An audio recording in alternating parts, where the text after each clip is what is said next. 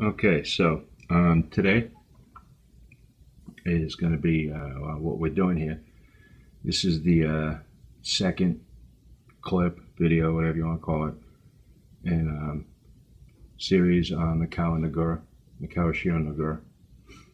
Going to focus on the authentic Asano stamped Nagura. These are really what you want to work with. I'm not saying that anything that isn't stamped, like you see here, can't be good. It's just that when you buy these Nagura, if you look for the ones that have been stamped and graded at the mine in Aichi Prefecture, the Mikawa mine, you're in a better place. You're in a better starting place. So today is Botan, and we're going to review what's going on here with this particular stone. Now, in the last video I mentioned, in the mine, you have layers, strata, we call them. Each strata has a name. There's a whole bunch of them in there. There's only 4 that we use when we hone razors. That's Botan, Tenju, Majiro, Koma. Well, I shouldn't say there's only 4 that we use.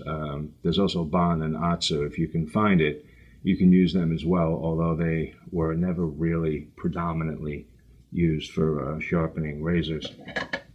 They could be, but they're rare. You don't see them too often. The mine has been closed since the 70s. Anything that you find on the market now is being taken from stone that was either laying around in piles or in lockers.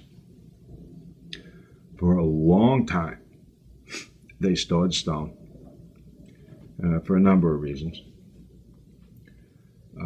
So a stone, like say if it came on the market and you see it online, could have been cut, a couple of months ago. But the host stone, the mother block, that might have been cut, way long ago. Right? What that means at the end of the day is any Botan that you buy could be different than any other Botan. Come out of different holes in the ground, different times, and they're stone, they're natural stone. Things vary. Anyway, so right here we have a typical piece. Maybe this is like 70 grams or something like that. The grade stamp here. This is Tokyo, which means it's in a regular shape and that there is some modeling and some striping going on. You can see a little bit up in here. This is lacquered. I seal the sides and tops of the stones. Seal the top to protect the stamps.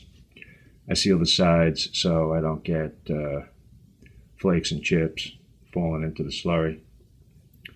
I number stuff. I have a honeycomb of stone in drawers, and everything has to be numbered so I can find it, so I can pair it up with other stones. And anyway, that's my own little system. I have the stones I use, and I have the stones that I might use once I get them paired up, and that's how it goes. It's my own little private Idaho.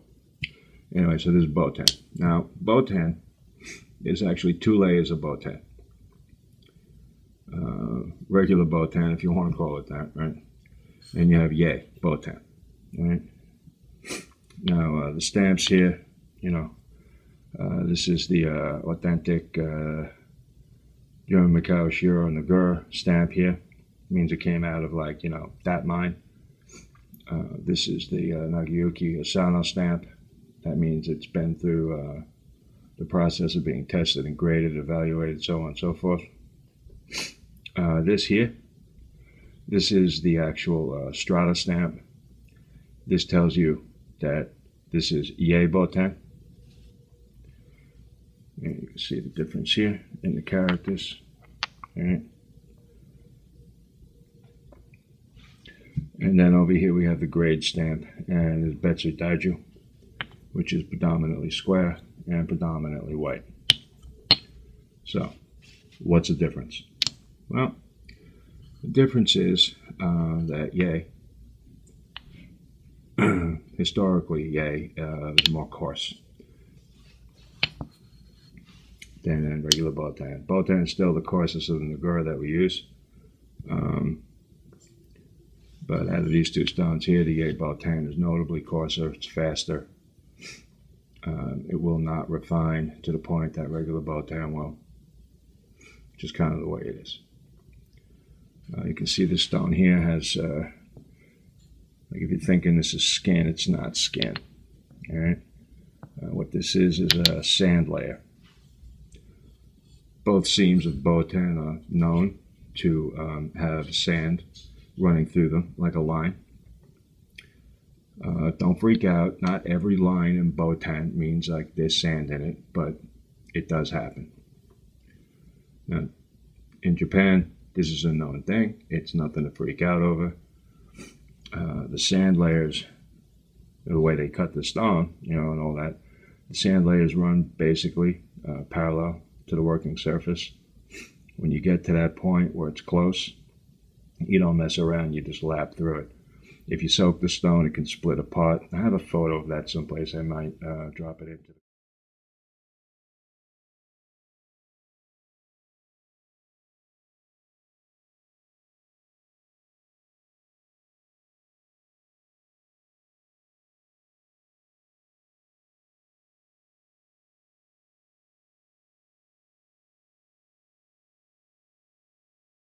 And then you can just lap out both sides and then use that as two stones. If the sand gets into your slurry, you're kind of dead in the water. So you want to avoid that. It will tear up your blade. It will ruin your day. Now sometimes, it's not just a layer, especially with yay. See this little pocket here? There was like a little nest of nasties in there, a little sand inclusion. This particular piece is extremely rare. It's extremely old. It's extremely clean for yay. But it did have that pocket in it. And, what they do in Japan, and is what I did. I took this thing here. It's like a carbide tip scribe, right? And you just gouge it out. Okay? If these kinds of things bother you, and it's fine if it does, because it seems weird. Don't use these stones, because those things go on. But that's how they're used, Typically, I don't want to have this in a working surface, because it can flake out and get into my slurry. But because I use this only for heavy work, and it really doesn't matter too much, because I'm going to follow it up with enough stone to smooth it out. And eventually it'll be lapped through or worn through, and won't bother me. If I was really maniacal, I would put a dot of lacquer in there and seal it up, but it's just not worth it. Honestly, I have a couple of pieces of yay. This one sits in my box as a collector's piece because Betsudaju is the most highly coveted shape, the square thing. So I just kind of like leave it over there in the box and take it out every now and then. Now,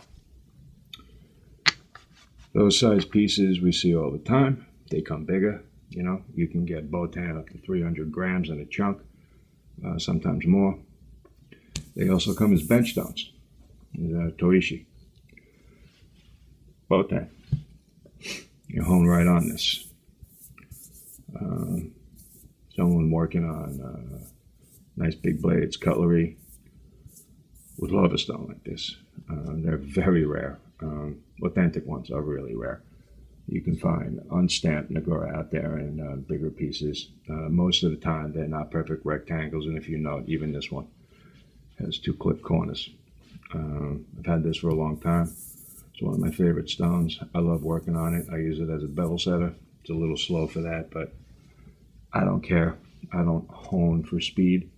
I don't hone for money. I don't hone other people's razors. So my last bevel set on this razor took me 45 minutes, and that's with reprofiling. That's not too bad, And the nice thing is like I don't need a 3K and a 5K after that, Well, I did that one all natural, but if I was using scents, I don't need it because I'm already there. you know, a little dusty. So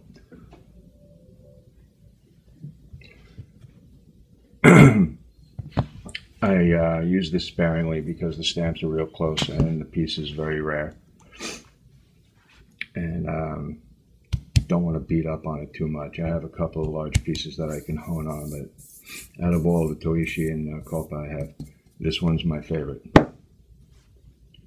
Now, just mentioned Kopa. It is a Kopa. What's a Kopa? Kopa is an uneven shaped stone. Kind of wide, doesn't really fit on camera too well. Botan stamp, saddle stuff. See, the top is a little mottled. The white is a little brighter. It doesn't have any of the dark spots in it. Yeah, the dark spots like down here. These aren't really inclusions. What they are is water seepage through the ground, leaves behind mineral traces, stuff like that. It's innocuous, doesn't affect your honing. You know, some have it, some don't. This one does not, but it does have the orange. It's an uneven shape. You have Tokyo Jewel, or Tokyo Jewel, or I think it's not really striped. It's just mottled.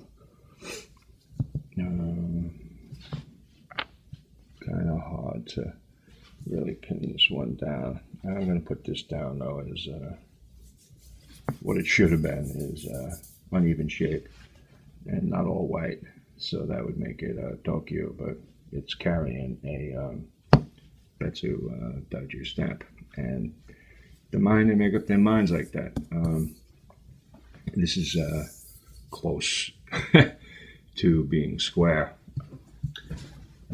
If you hunt around, you'll find more Kopa out there, and this obviously is very irregular and very marked up and very colorful with a lot of red in it, you know, and this one is stamped appropriately as Tokyo. So anyway, you have a couple of different form factors out there. You have the standard Nagura, you have the Kopa, you have the Toishi. And all the Nagura are cut similarly. In other words, you have different form factors to work with. It gets confusing because you think Nagura is like this little tank to make slurry with, and then you have Nagura that you make slurry on, but you use a Nagura to make slurry. It's because in this case, the stone is called Nagura, as opposed to, like say, Domo Nagura, which is cut from OSA. Anyway, so using it, what do you do? Well, it's fairly simple. You know, I have a honing regimen on my website that I tell people, you know, read and do. And if you do, follow the instructions. I mean, to the letter, not in the middle you make shit up and come up with like 10 new things because you were on a shaving forum and some guy told you to, like, I don't know, spray the hone down with glycerin and then go wave a rubber chicken over your head. Don't do that. Follow the instructions, because everyone who has gets it. I'm not saying it's perfect, but I'm saying it works. So here you have Sato. This piece is a weirdo thing. It's got like black renge in it. It's got Sioux. I don't think it's sweeter. I'm not sure what it is. There's something else going on in here. This section of the stone right there never feels smooth. I don't know what the story is. I use it for doing heavy work on heavier blades most of the time. But I can also use it on razors, and it doesn't. I don't suffer any ill effects, and I can't figure out how that's possible with the roughness in the middle of the stone. But you know, I'll let the scientists figure it out. I'm gonna go get out there scanning electron microscopes, and they can go have a circle jerk on a shaving foam. Me, I'd rather hone. So, yeah, the stuff's moving. Put a little water down there, make it stick a little bit. Spray it in. Make a slurry. Now, some Botan are soft, some are hard. You can buy a striped one, it can be soft, and you can buy a white one, it can be hard. The reverse can be true. You can see that this is pulling up some of the stone. This is a hard stone. This is also a coarse stone. All right, so the two things together are going to bring up some of the aceto. So there's nothing to get freaked out over. That's a lot of slurry for what I'm going to do here today, because I don't really want to get too deep into it. Let me go wash that off, because it's going to stain this blue.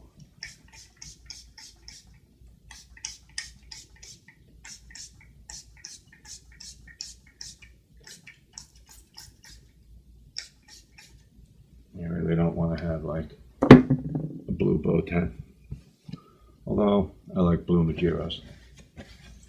Yeah, they're a Majiro that, like, when they get wet, they turn blue. They're very special. I don't know what the story is there, but they're real cool, and every one of them has been an absolute gem. So anyway, and like I said, each Botan is different. It's not a recipe. It's not like adding sugar to, flour to bake a cake, where you can go buy Domino sugar or store brand sugar or some other crap that says sugar on the box, and you're kind of just going to have the same result. Not true with Nagura. It's a natural stone, and they're all different. Now, sometimes the differences don't mean much. Sometimes they mean all the difference in the world. Just guide this along here. I don't know if you can hear that.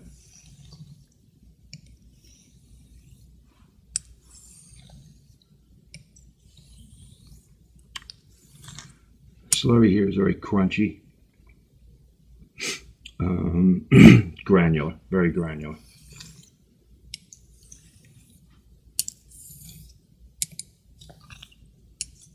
There's a wall-steep pipe. I set the bevel on it.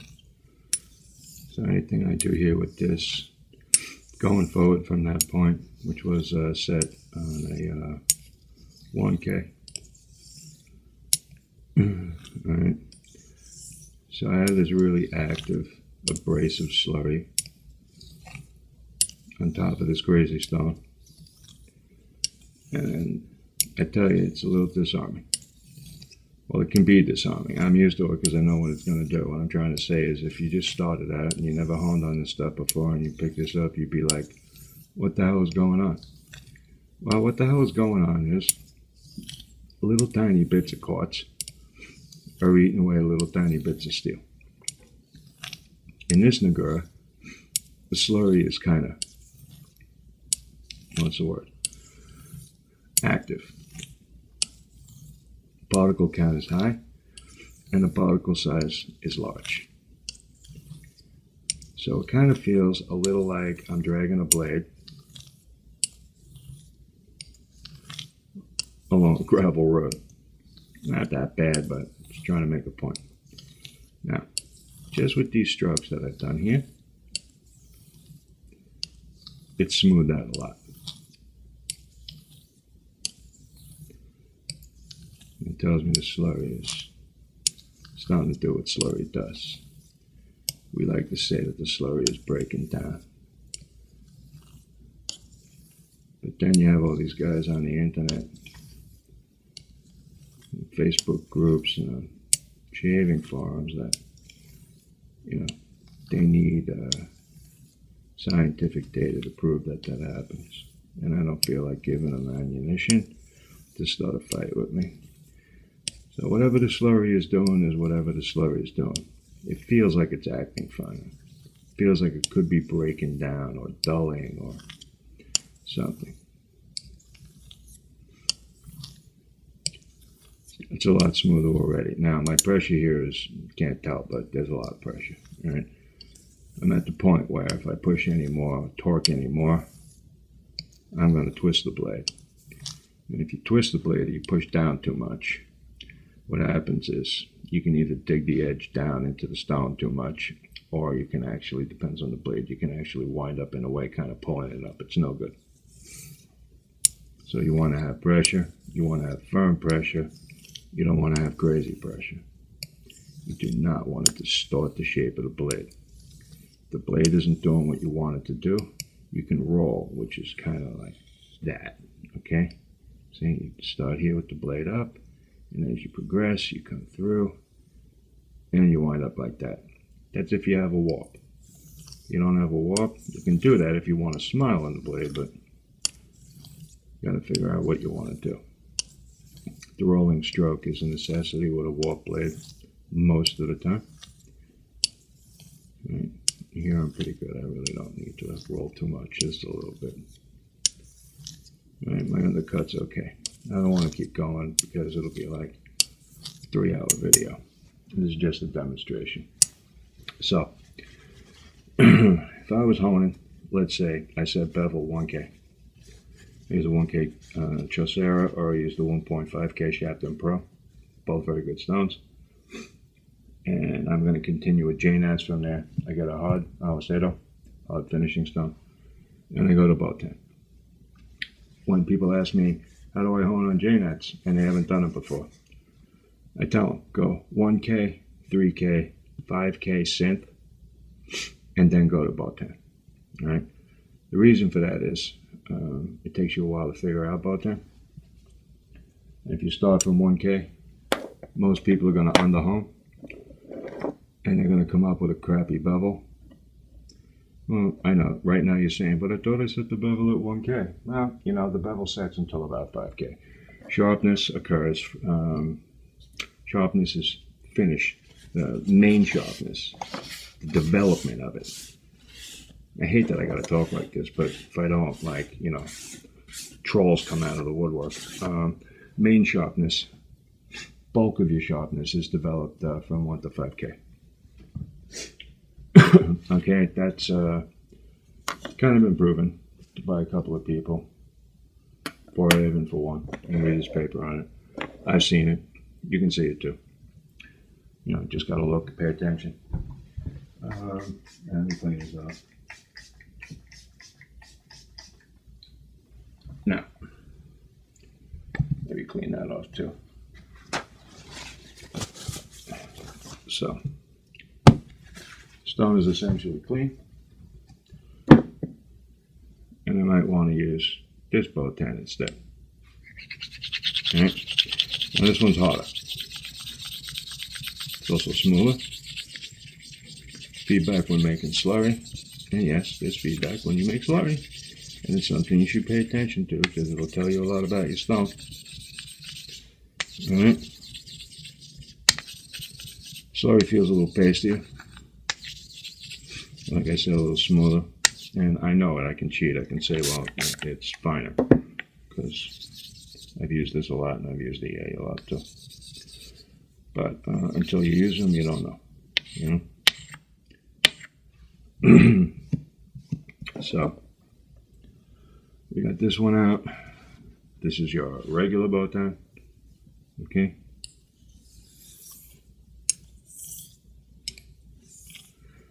I don't know how good the mic in this camera is. Well, it's my phone actually. It's one of my. It's an old phone.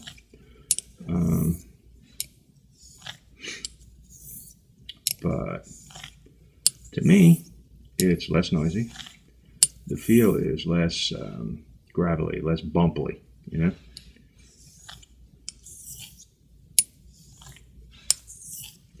Something you might want to consider doing when you're honing is moving your stone around. The way you move the wear, distribute the wear more evenly. I mean, I don't do it too much on camera because I'm thinking of a million things. I don't write out a script. I just, you know, speak off the top of my head. So, move the stone around, get a little bit better action, a little less wear localized in one place. You know. Yeah, the feedback here is like a lot more friendly. Okay, from experience I can tell you it's also slower.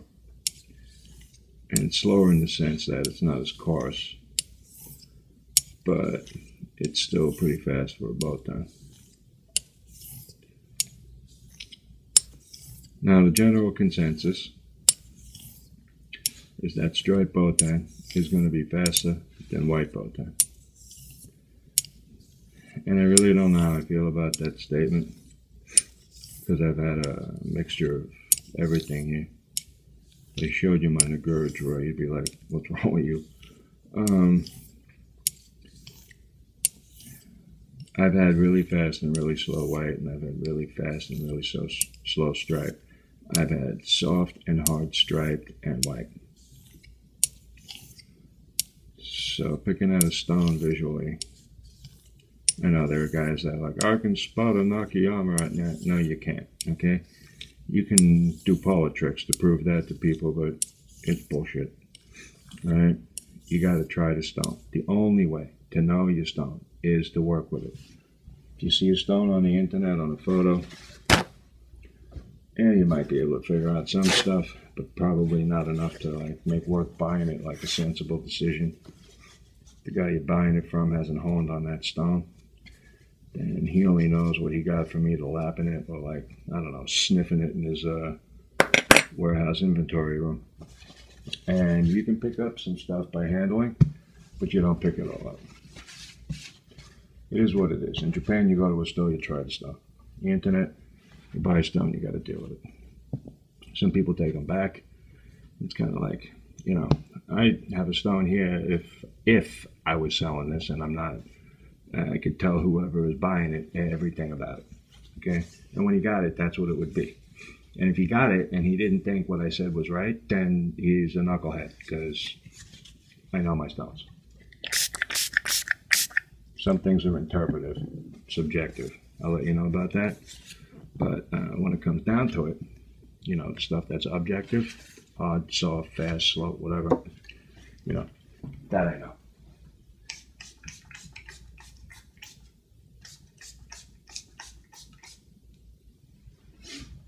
I don't think there's any stone here that I haven't put 10 or 12 blades over and shaved with. But, you know, whatever, it doesn't matter. Stones are stones, you know. You got a stone like this, copper, or a big Nagura, depending on how you look at it. You know, try not to wipe out my numbers. See, boom, like instant slurry. That's so cool. This stone is fast, way fast, okay? This is great for setting bevels, even though it's so small.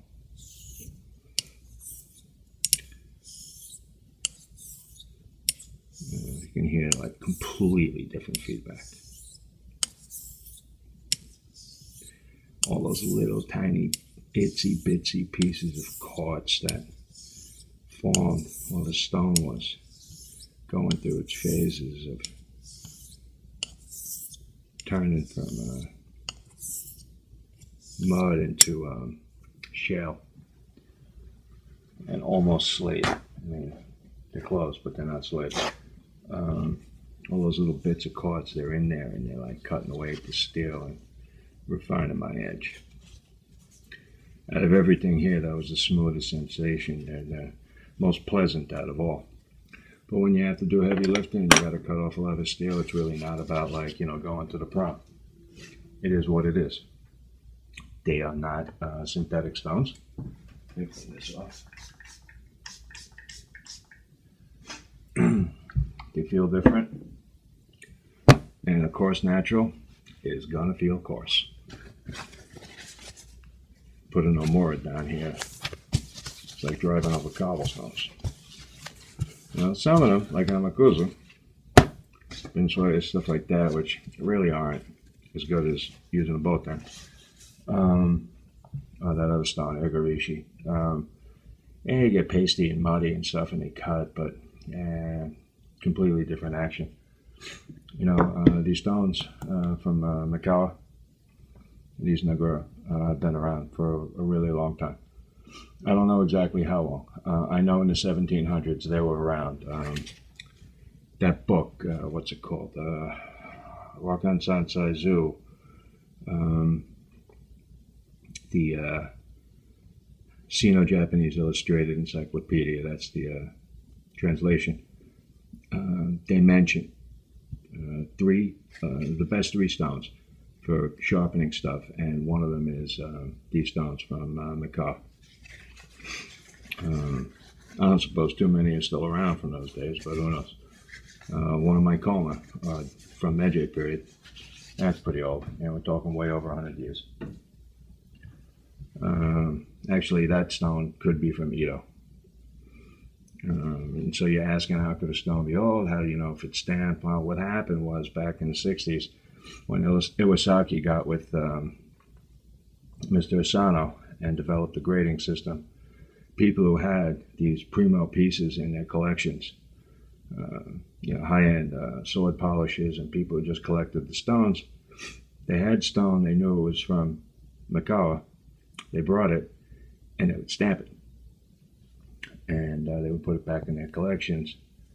And if you ever saw that big that big comber of mine, that's one of them. I mean, it doesn't make it like, some really valuable stone. It just is what it is. It's different than all my other comber too. So it speaks to the older stones are different. Anyway, Botan, first stone in the progression for working on razors. You can set bevels on them. I do not recommend that for new people because it's time consuming, it can be frustrating.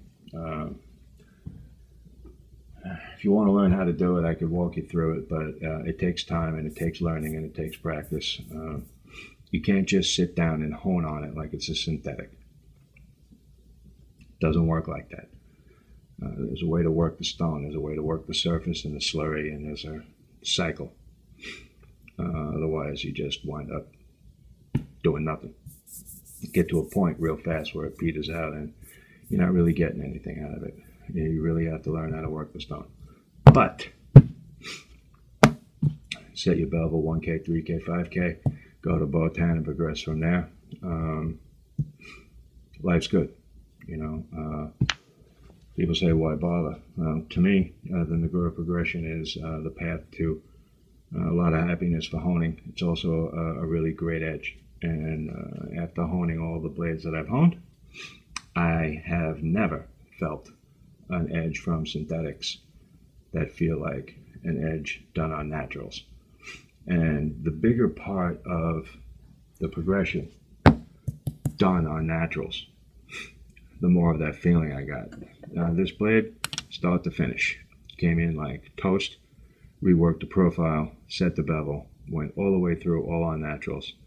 And it's just so smooth. It's just never going to happen with a synthetic. Sorry. I'm not saying synthetic edges are bad, because I use them and I shave with them. Just talking about a comparison here. It's important to try and get away from the testosteronal bullshit of the world of social media, which is better, which is best. It's not about that. It's about what you like. It's about what you like to do.